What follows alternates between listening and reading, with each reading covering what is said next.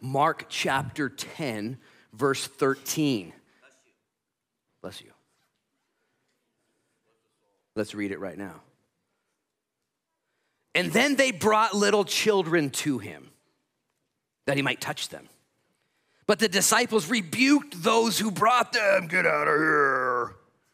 But when Jesus saw it, he was greatly displeased. This is one of the only times this word displeased is used in the New Testament. It's pretty serious. He's really frustrated. I don't want to pour into it or lean into it too much. Jesus is on his way to the cross. The teachings he's giving, the situations he's in, the circumstances that surround him. People picking fights with him, people missing it and blowing it. And all of a sudden, all these guys show up with their kids. The disciples make an executive decision. Jesus doesn't got time for your kids. Jesus gets frustrated. He's like, are you serious? Lean into it. Jesus rebukes his disciples who are rebuking these dads. And then he said to his disciples, hey, let the little children come to me. Don't forbid them, for of such is the kingdom of God. He doubles down, teachable moment. Assuredly, I say to you, whoever does not receive the kingdom of God as a little child will by no means enter it. And he took them up in his arms and laid his hands on them, and he blessed them. Man, I love this story. I love this story because of the context and when it's introduced to us. See, Jesus was approached by another group of guys right before this that didn't have their kids. They came to Jesus wanting to get cantankerous and fight with Jesus. Remember that group of guys that wanted to fight him and test him on marriage and divorce, and they were trying to get him to divide his followers? They just wanted to fight Jesus. This other group of people, right on the heels of that group of people, bring their kids and say, Jesus, can you bless my kids? Being in the ministry is an interesting thing. You get some people wanting to fight you and attack you and get you down. Other people are calling you saying, would you bless my family? Would you minister to me? And it's an up and down reality. And Jesus here, I believe, is modeling his heart towards children at this very time. And I love it because I love kids and I hope you love kids too. Lord bless that little crier that just left. There's kids in the sanctuary. There's kids downstairs. There's kids upstairs. Guys, have you looked around? We're so blessed to have a church with a multi-generational congregation. Old people and young people and super old people and super young people. It is a blessing, and I thank Jesus for that. Some people pray, Lord, send youth to us, send people over, send young people. As a matter of fact, Newport Christian Church, great example. They're a smaller church in town. They've been around forever and ever. And years ago, they were praying, Lord, would you just show us what to do? We'll do anything. Great people over there. And we approached them about a few months later and said, hey, can we rent your facility and host South Beach Christian School here? They said, are you serious? We've been praying that our building would be useful to the Lord. Yes, you can do that. We rent the space from them. There's 120 students gathering there every single day being discipled in Jesus' name. And to have this heart and this desire for kids. As a matter of fact, South Beach Church is such a fun church because we love our kids. We love pouring into our kids. If you were to take a pie chart, and if you were to examine how way we spend our money here at South Beach Church, outside of our normal operating expenses and staff and salaries and insurance and all the staples, what else are we spending money on? And you went and saw youth and kids in the school, you would see that the majority of our money is spent on the next generation. It's spent on kids. More time, more money, more energy on the next generation. You know why we do this? Because kids are better than adults. I'm just kidding, but I'm also not kidding. I love adults. I love you guys. It's so fun. But one of the reasons I say that, I'll give you two reasons why I say that. Studies show that upwards of 75, depending on where you look, to 94% of every single person who becomes a believer before they die does so before the age of 18. Before they reach adulthood. The study went this way. 6% of adults became believers in their adulthood. 6% of believers got saved after age 18. And I love you guys. I love doing outreaches to adults. I love doing evangelism to adults, ministry to adults. But according to that statistic, the real success is everything 18 and under. That's where kids get saved. Let me give you a second reason why kids are better than adults. I'm saying it that way on purpose. You know what I mean. Because kids, if they do get saved at a young age, will have the opportunity to hopefully live their life effectively for decades on end, impacting other people. Now, when an older person gets saved, let's say in their 60s or 70s or 80s, their eyes are open, their hearts are softened, and they confess Jesus as Lord and they're saved. Do we celebrate that? Yeah! All of heaven, party time, play the music, DJ drops the bass, they get after it. That's what the Bible says. But when a young person gets saved, when a young person gets excited about Jesus, God can put a call on their life, and they can change generations. And I say that to us. We're sitting here. It's very, we've got a couple kids here, and we've got a great kids room. And, sometimes the kids get this distraction. And we got one of the best, actually the best room. I was thinking this through, if this is a true statement, I think it is. The best room in the entire Foursquare church that we put together here is the mom's room. Downstairs, it's got a big screen TV and surround sound and comfy chairs and a mimosa bar there, and I'm just kidding. No mimosa bar. Because we just love families. And yet here we find mimosa. Yeah, Mom, that's a good idea. You're onto something there. Write that down. Jesus here, though, turns this into a teachable moment. You ever been wrong before? Anybody wrong before? The worst is when you think you're right and you're wrong. How about that? I'm wrong all the time, but the worst is when you think you're right and you're doing stuff. The disciples right before this had shut down a group of people that were casting out demons. They're like, oh, you got to stop all that. Not cool. Knock it off. And they went back and they bragged to Jesus. We shut down that other church across town because they didn't have the right logo. Wrong denomination. Wrong choir team. And Jesus is like, what'd you do? Dude, are you for? No. Let them do it. If they're not against us, they're for us. And we get so jelly and so critical of other people that do it a little differently than us. Stop that. If Jesus is their king, man, fan the flame, okay? Get them stoked. Pray for them. And they were wrong before, and now in this time, they're also wrong. They see all these dads coming and bringing the kids to Jesus, and like, oh, Jesus doesn't have time for kids. And Jesus is like, oh, I got lots of time for kids. I guess he's got time. We were completely wrong. And I think it's important that we check our hearts and check our attitudes. And by the way, when you're wrong, unintentionally or intentionally, isn't God so gracious to turn that error into a teachable moment? Lean into this, because I forecast and I believe there's going to be many more moments in your adulthood and in the rest of your life where you're going to be wrong. Why? Well, because God gets our attention during those frustrating times. And your obstacle can become, if you believe in Jesus, an opportunity for God to do a greater work in you. As a matter of fact, your failures, my failures, those are opportunities for amazing feedback. I think I failed you. I think I came up short. I don't want to be the same as I was when I did that. What can I learn in this moment of uncomfortable sadness? Don't waste the pain of failures. They're teachable moments. And Jesus here demonstrates, I believe, his heart towards kids. He actually uses it as such a powerful, teachable moment. He doesn't just defend the kids, he doubles down. He's like, let me tell you about kids a little bit. You could learn a lot from kids. I remember before Crystal and I had our first kid 16 years ago, people started to tell us, oh, you're gonna learn a lot about God from your kids. And I used to think about that, like, how can we learn about God from our kids? Our kids are dum-dums. They're gonna come out, they're not gonna know anything. What are they gonna teach me about God?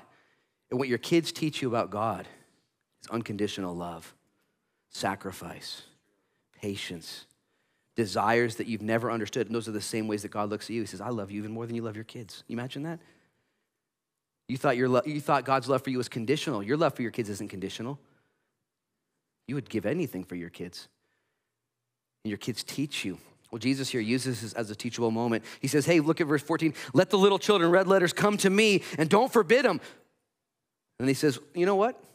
For of such is the kingdom of God. And assuredly, I say to you, whoever does not receive the kingdom of God as a little child will by no means enter it. Jesus says, you know what I really want from you guys? I want you to be a little more childlike. Listen, not childish, childlike. He's not advocating for childish faith, dumb faith, immature faith, rebellious faith, but childlike faith. There's something special about kids, something so special, something so innocent, something so pure. And what happens is you go from being a child to becoming an adult, to becoming an older adult, to becoming a crusty adult. You guys, anybody crusty? Crusty Christians, oh, we gotta be more serious. There's serious stuff going on. Can't be so happy, Why are you so happy? This Halloween, we live in Agate Beach, and we rarely get trick-or-treaters, but sometimes we get a couple of them. So I came up with this little scam, this Halloween scam. I don't want to buy candy at my house, so what I do is a couple days before Halloween, I'll go to various places of business like I always do, whether it's a store or a bank, and whenever I do, and they're giving away Halloween candy, I'll take 3 or 4 pieces, and I'll put it in my pocket. And I do this for the first week, right before Halloween, and I get like 10 to 12 pieces, and I just start stealing candy from everywhere. And then I have it by my front door in case we do get a trick-or-treater. I want to have some candy on site, It's my little scam. You guys can lean into it. But we upped the game a little bit this year too. We actually turned the lights off. We pretended we weren't home. We're not even home. We just chilled out. And I was so excited because my kids they're not into Halloween anymore. And we don't need to go to all the things. And I began to think, this is gonna be so fun. Got the lights out. I stole a bunch of candy. Nobody's coming over. And I realized I was a crusty adult. I got old. I just sat there being old, eating my Snickers and stuff like that. Jesus says, you know what? I don't want you guys to have childish faith, but I want you to have childlike faith. I think it was the day before, it was Wednesday. We had the harvest party here. Pastor Roy put that on. And there was about 90 kids here in the sanctuary. I stopped by at the very end. I was supposed to get over at 8. I heard 8. I got here at 8. It gets over at 8:30. So I showed up, and I walked in the sanctuary. I could only be in here for about 6 or 7 minutes before my blood pressure went through the roof. I had a minor heart attack. I was like, I got to go. This is crazy. And right in the middle there was Rory with the microphone. They're doing all kinds of stuff, having so much fun in the house of God. 90 kids. Lincoln City Youth Group came down. It was so rad. And I thank God for Pastor Roy. He's been our youth pastor for 9 years now. When he first moved here, he was curious about the Lord and walking in his faith and trying to figure stuff out. And I began to pour into him, and I began to see that he had a sensitivity towards kids. And I was like, wait a minute, is this our youth pastor? Is this the guy? And he's been serving the youth here at this church ever since. So thankful for our kids ministry, for Katrina Thomas, who runs upstairs and downstairs, for all the volunteers. It takes a special guy, a special gal, special people to volunteer in the kids wing to serve those kids. And yet Jesus says, hey, I'm gonna teach you stuff through those kids. I'm gonna make you more into my kingdom and more about me if you would just trust the process. I'm so glad this story happens here. Notice it's the guys that bring the kids to Jesus. In the Greek, it's the masculine term. Look at verse 13. It says, then they brought little children to him that he might touch them, but the disciples rebuked them. Stop right there, eyes up here. The word they is in the masculine tense, which means this was the dads. I wouldn't have been surprised if the moms, a bunch of ladies show up with the kids on their hips, like, hey, Jesus, would you bless my kid? Baptize him. Don't baptize, there's no baptism involved in the story. Dedicate them to the Lord, but it's the dads. And dads and moms both have an obligation to raise their kids, to lead them to Jesus, to protect them, to raise them up in the things of God. But there's a lot of power and a lot of influence that comes from the dads. There's a lot of obligation that comes from the male leader. That you're gonna get in trouble. People are gonna misunderstand you in 2024, what you mean by that. But that's the way that the Bible has ordered it. And I would encourage you dads, the dudes, uncles and grandpas and brothers and dads, step up, bring your kids to Jesus. It's on you. I'm so thankful for my parents. We lived in Bend, Oregon. And right around age 9, we moved to Minnesota. And when we moved to Minnesota, they pulled me out of Bear Creek Elementary School in Bend. We got to Minnesota and we began to homeschool. And the reason we began to homeschool is so my parents could have a better watch on us, pour into us, disciple us in that way. Because when we were in Bend, Oregon, my dad and mom were friends with some people, the Higgins family in Bend. And my dad noticed one day that the dad was hugged by the 18-year-old son. He had a 17 and 18-year-old son. And the 18-year-old son embraced his dad and gave him a big hug. And my dad went up to that dad and said, how'd you get your son to do that? Most 18-year-olds aren't hugging their dad. How did you do that? He said, oh, we homeschool our kids. We pour into them. We have value. And we're doing that. Not everyone needs to homeschool their kids. Don't get me wrong. But my parents then pulled me out and poured into me in that way, and they took me to summer camps, and they took me to VBSs, and took me to all these things, and I'm so thankful that my parents exposed me to the gospel of Jesus Christ. Matter of fact, some of you know my story. At age 8 in Bend, Oregon, my parents took me to church. And I was one of those kids that didn't like to go to Sunday school. I like to sit in the big church, and in big church, on that Sunday is when God called me into the ministry. He spoke to my heart, and he said, you're gonna do what that man's doing on stage. That is your future. And it was so real and so powerful. Actually, it freaked me out as a little kid. I needed counseling after that. I'm not even kidding you. I was all messed up. It scared me. And had my parents not taken me to church, had they not taken me to Jesus, who knows what Jesus would have had to do to get my attention. And I would just say, not only is it taking them to camps and taking them to schools and doing what you can. Listen, my mom and dad are probably online watching and at home right now. Love you guys.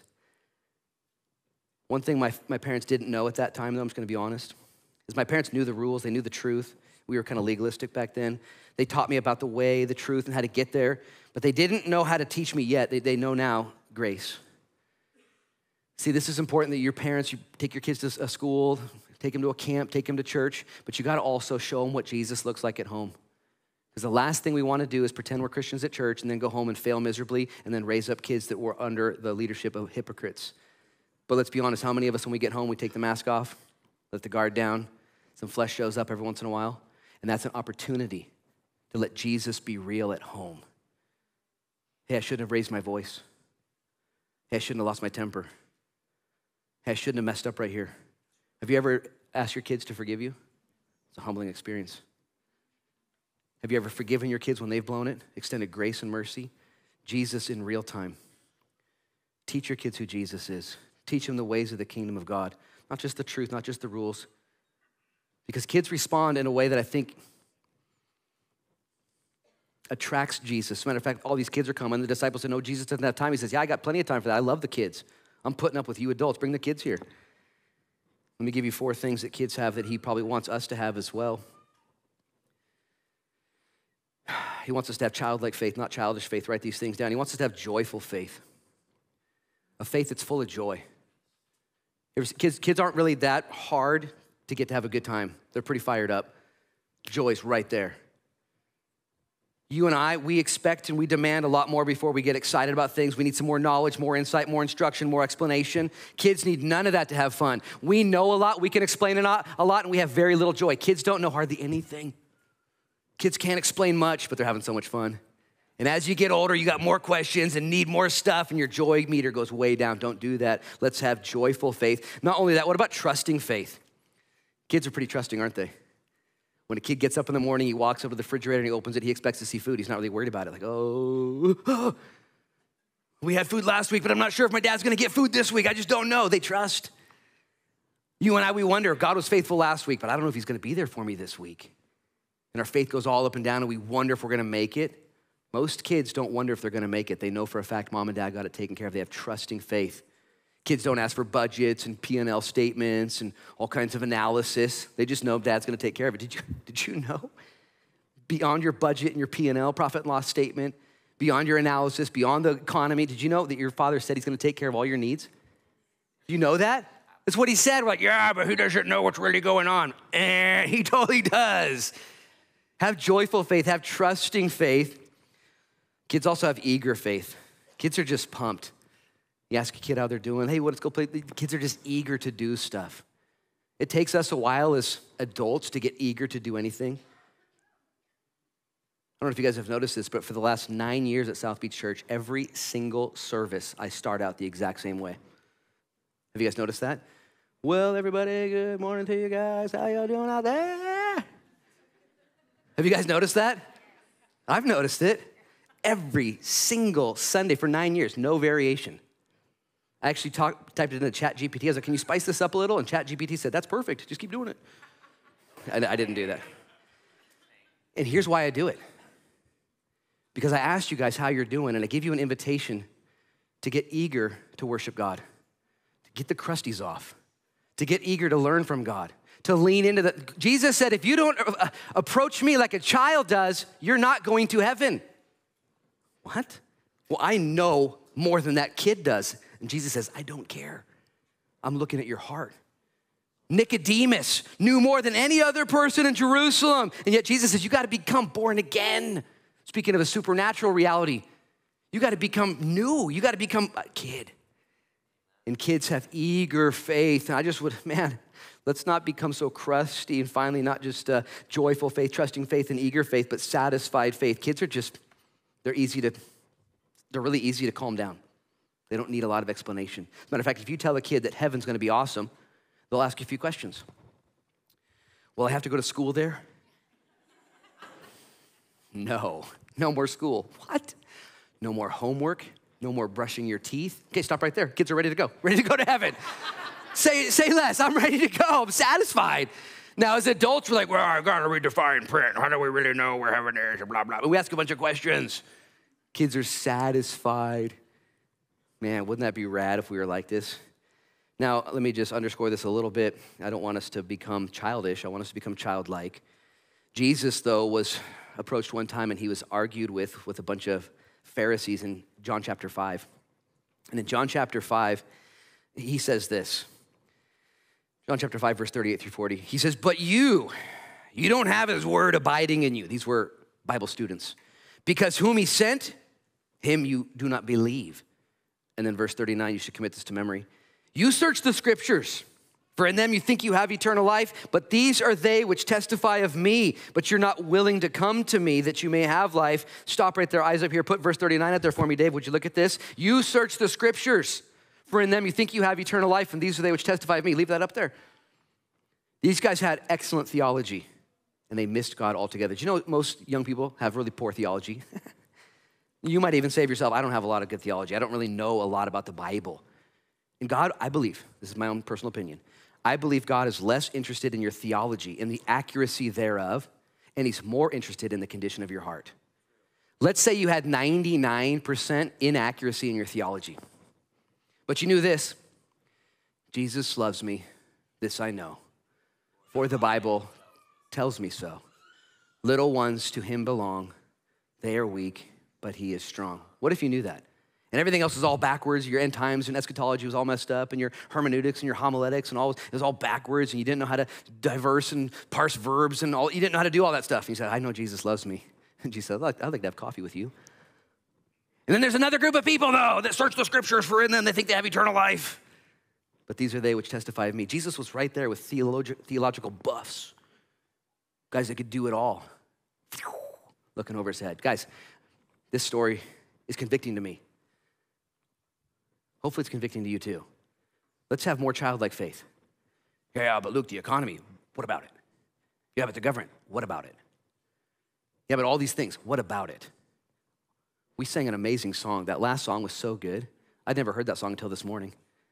We're fighting a battle that's already been won. What? Do you believe that? Yeah, the battle's real. You're fighting it. It's already been won. That changes the way we fight it. That changes the way we fight it. You already got the Super Bowl ring. Can you imagine playing in the Super Bowl, but it's been predicted that your team wins and you already have the ring on and you're playing in it? You're going to win no matter what. How much fun would you have?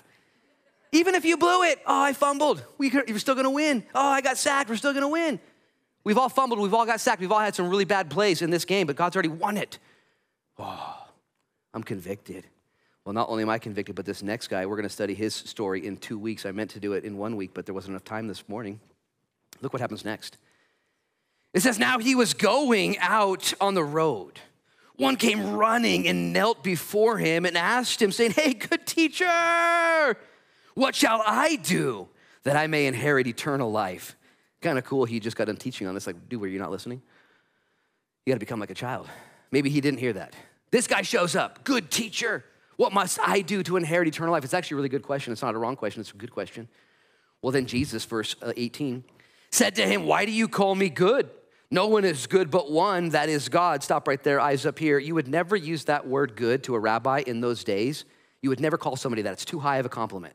And so Jesus noticed that he had an understanding that he was God. He's like, do you know what you're saying? Nobody's good but God. Do you know what you're saying? Remember, he had just asked his disciples previously, who do you say that I am? We got to get this figured out. Why? Because if you know I'm God, if you do know I'm God, guess what's going to help moving forward? Your obedience. If you know I'm God, you're not going to argue with me. This is huge, by the way, because we all argue with the Lord, don't we? Jesus is about to ask this guy to do some really hard stuff, and he wants to clarify before he moves on. Make sure we got this. By the way, I hope that helps you in your obedience struggles this week. If you really believe he's God and he's good and he's for you, okay, put a stake in it. Settle it. Do the right thing by his power, for his glory, through his grace. Don't mess around anymore because he's God. It settles the deal. And when you know who he is, you know who you are, period. And so Jesus says, hey, there's only one that's good. We're going to get into some deep waters here. This guy just asked, what can I do to go to heaven? Jesus said, why are you calling me good? I want to make sure you know. He gives him an opportunity, and this is for you too, to contemplate these things, to lean in. Why? What do I think of you? Sheesh. That changes everything. You're the Christ, the Son of the living God. Your name changes, your destiny changes, your history changes. Well, Jesus goes on. He said, verse 19, he says, you know the commandments. Do not commit adultery. Do not murder. Do not steal. Do not bear false witness, that's lying. Do not defraud, that's coveting. Honor your father and your mother. And he answered and said to him, teacher, all these things I have kept from my youth. Stop right there, eyes up here. Interesting, Jesus gives him 6 commandments. You guys know there are 10 commandments. The first 4 are vertical in nature. God's giving us instruction and commands to worship God this way. The next 6 listed here are horizontal in nature, the way we relate with humanity. Now, Jesus only gives 6. One commentator suggested that Jesus was going to give all 10, which, by the way, you Bible students know there's 603 more commandments in the Old Testament, 613 total. But if you focus on the 10, the 603 won't be a problem for you. So Jesus just kind of gives them these 6. One commentator suggested, though, as Jesus was talking, don't commit adultery, don't lie, don't steal, don't defraud. And as he went through this, the guy said, yeah, I did all that. Yeah. You guys ever yeah, people? You ever listen, you ever catch yourself, yeah. I do this from time to time. People will be telling me their story or talking. I'm like, yeah. I'm like, wait, I'm not listening. Because I talk to people all the time, and when I'm talking to them, if they give me the yeah-yeahs, I realize that they're not there to learn.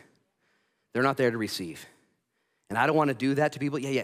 I'm not listening. And maybe Jesus was going to go into the other 4 commandments here. He's like, yeah, because you see his answer? It's pretty strong.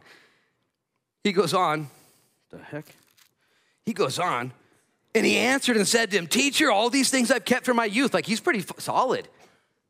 Now, how many of you guys at this point, if Jesus came to you and said, hey, you want to get to heaven? You're like, yeah, what do I need to do? Don't lie. You're like, it's too late.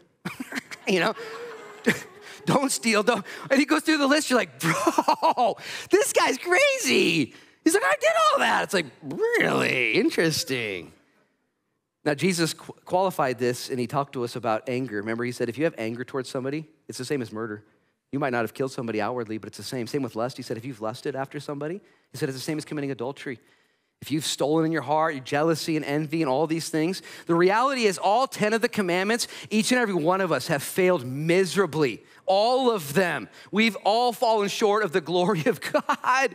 And when Jesus comes to us and we say, Lord, what must I do to inherit eternal life? Jesus gave him this law not because, well, actually, I should say it differently. There's 2 ways to heaven. One is through the forgiveness of Jesus Christ over your sins. The other way is to never sin, okay?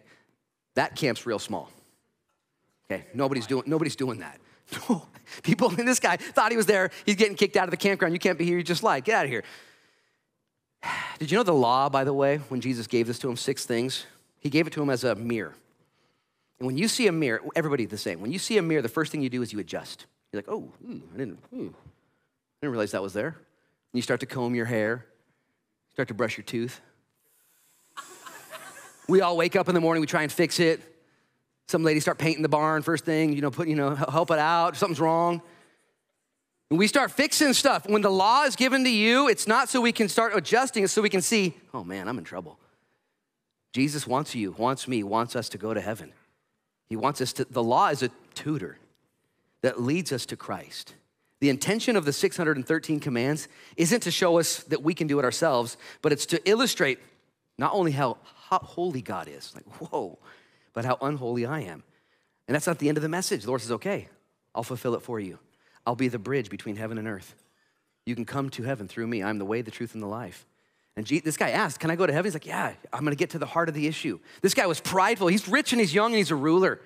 Okay, we value all 3 of these attributes this guy has. He's the only one in the entire Bible that comes to Jesus on his knees asking for help and leaves worse than he came. Did you know that?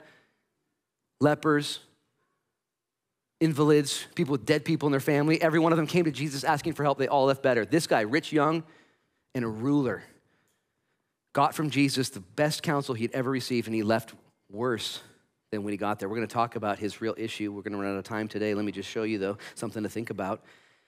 Look at verse 21. Then Jesus looking at him. That word looking at him is the same word Jesus used in the Gospel of Luke when Peter had sinned and Jesus caught him.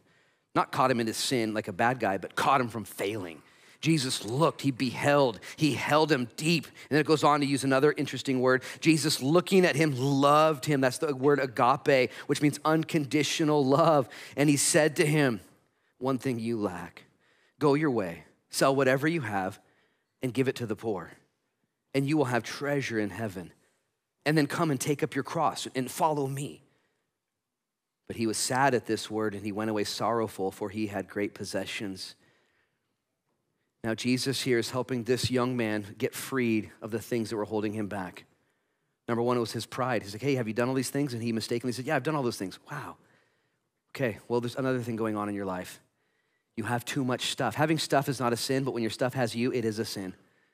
We all have lots of stuff. Don't we have so much stuff? How much stuff do you guys have? I have so much stuff. As Americans, we have so much stuff. We have rooms just for stuff. Like, what's that room for? That's just for stuff. What about that other thing in the back? Oh, there's more stuff out there. I actually rent a place across town for the rest of my stuff. And I pay somebody to watch my stuff so no one steals my stuff, you know. We call insurance companies, can you insure my stuff? So much stuff. Careful. And Jesus said, here's the deal. I want to clarify this.